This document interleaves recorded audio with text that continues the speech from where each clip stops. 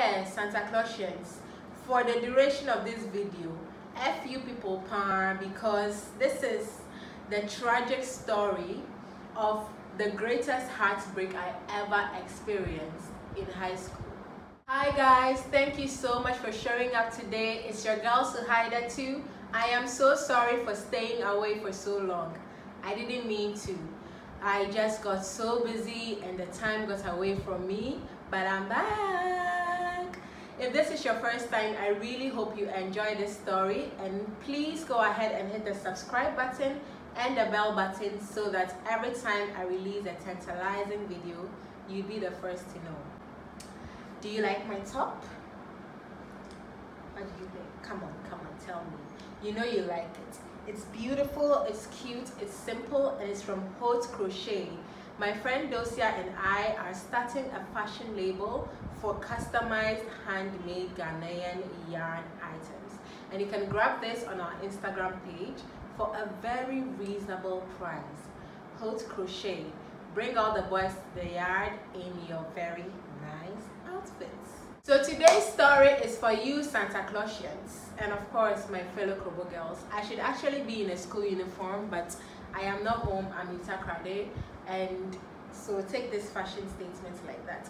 But yeah, Santa Clausians, for the duration of this video, F you people pan, because this is the tragic story of the greatest heartbreak I ever experienced in high school. How did it happen? Let's begin. In 2013, school was on break and my friends and I went to Sprite's Ball. We were hanging out, chilling out, watching the tournaments, you know, cheering some schools, booing others, the usual. Then I ran into one of my good other dear friends, David. David was with a Santa Clausian called Samuel. Very tall guy, about 6'5", dark skin, Bambi eyes, well spoken, really good to look at. Samuel and I hit it off, and we keep talking day after day throughout vacation, and by the time school reopens, we are in a full-blown relationship. We are both so excited about each other, so much so that I smuggled my YAM phone to school, and I was lobby. I took the phone, put it in my gari, and sent it to school. And after prep every night, I'll bring it out. And thanks to Tigo free text messages and free night call, instead of sleeping, I will stay up and text and call and kiki with my man in Cape Coast. As if all of these calls and attention wasn't enough, one day I was sitting in my class after lunch, and then my school daughter rushes in and she's like, Selma, you've rained. And raining in Krobo means you've received a letter or a package from another school, or somebody has come to visit you.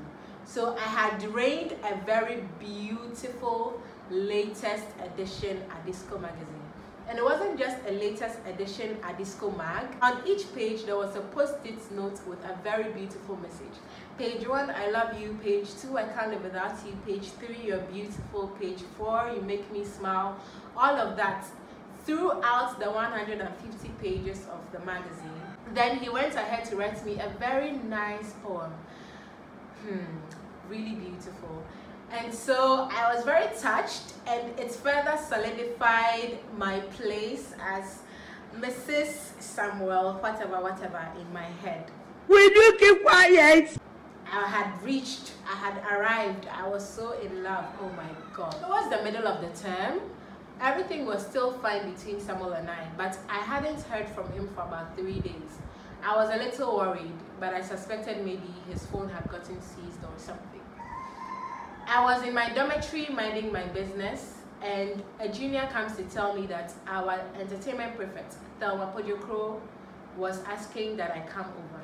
So I put on my house dress, I go up to Agnes Akoto's house, and Thelma says, Suhaida, do you know any guy called Samuel, this, in house, that, offering course, blah, blah, blah, in Adisco?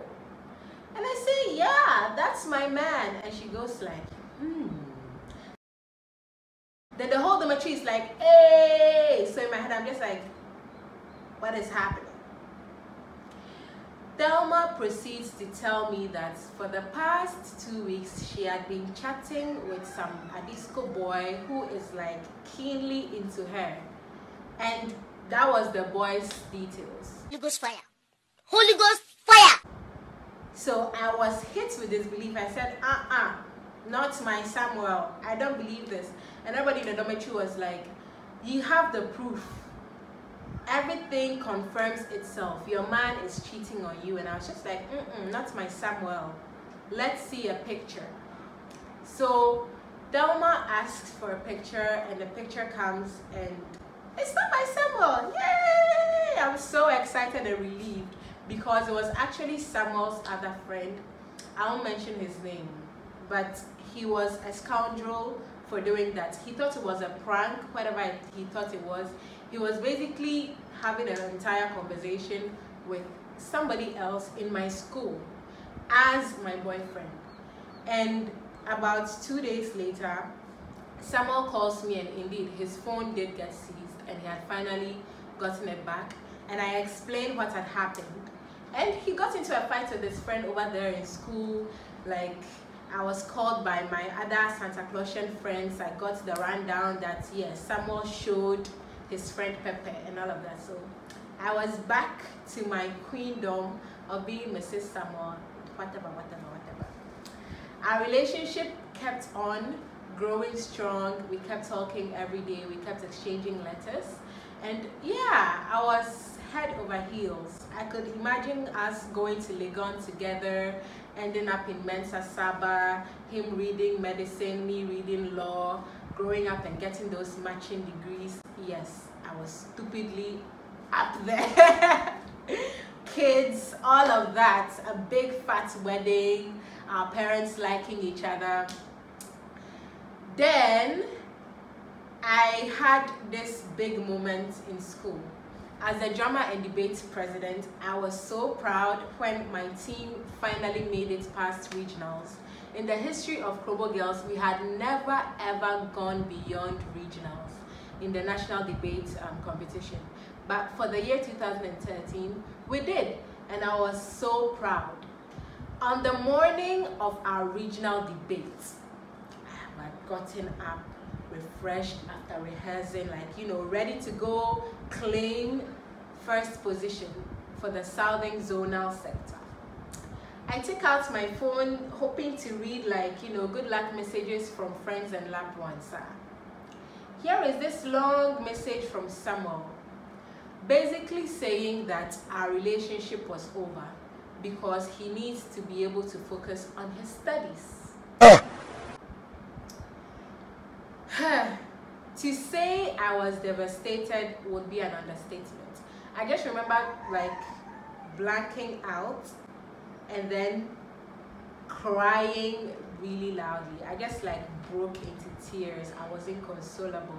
It brought like my friends around, and I just showed them the phone. They read the messages. They weren't having it. They started dissing him, blasting him, sending messages, and I was just crying. Out of the 6 schools that debated that day, Krobo Girls came 5th, and I fully take responsibility for our defeat because I was not in the right frame of mind. I was completely heartbroken. I was shattered, and you could read it in my face. You could hear it in my voice as I stood there unconvinced by what I was saying, and that is what brought us down. Afterwards, I think I was filled with so much anger because that was a defining moment in my life. That was a big moment. I was going to go so far. I was so sure I would have ended up as the national champion because I had done my homework well. But thanks to my emotional state, I lost it. And so I wasn't able to forgive Samuel for it at all. After the debates, my coach was so mad, everybody was so mad at me. I took it all in. Then I went to take the lovely Adisco magazine that he sent me. And on each note, on each page, I wrote a reply. So is this your love? Is this love how love ends? Is this your I'll love you forever? forever is this date. Like, I just went ahead and, you know, poured out all my emotions. I repackaged it and every other gift he had ever given me, and I shipped it back to Adisco Land. Washed my hands off this boy. After graduating, I got my braids on, I got really cute and like leveled up my baby girl game like nobody's business.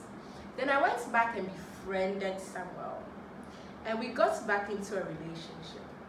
Luckily for me, I also got to do an exchange program in Canada. That's my international girl visa. This boy was flexing with me, telling his friends that our girl was brochure. And I was making sure to send him pictures and all of that. 2 months into my journey, I broke up with him. Yes, Payback is a bitch, and her name is Suhaida.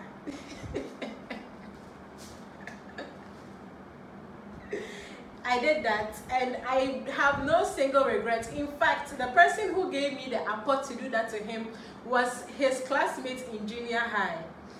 Should I mention her name? Leo gave me that advice. Leo was like, don't let this boy mistreat you. Oh. Finish school, get your good grades, level up on him, then show him pepper. And I took Leo's advice, and trust me, revenge served cold is the best. And so that was it. I had a nice relationship. The relationship turned sour, and in the end, I got my revenge. I don't feel bad about it, but it really taught me a lot. It taught me not to invest all my emotions in a relationship that I cannot completely vouch for. It taught me that in Burma you're scary. You can't be going to like them like that without protecting your heart. Up till date, I am a returner. Every single time I have a falling out with anybody who gave me things, I return them, because I try to cut my ties that way. Hopefully I'll change and not be returning cars, but it is what it is. Thank you so much for staying through till the end. It's been fun recounting this experience. My lovely top is by Host Crochet. Visit them on Instagram and grab yourself a very cute accessory from yarn. It's been fun. Bless up. Please hit the subscribe button before you leave, and I'll see you again next week with another exciting video. Bye.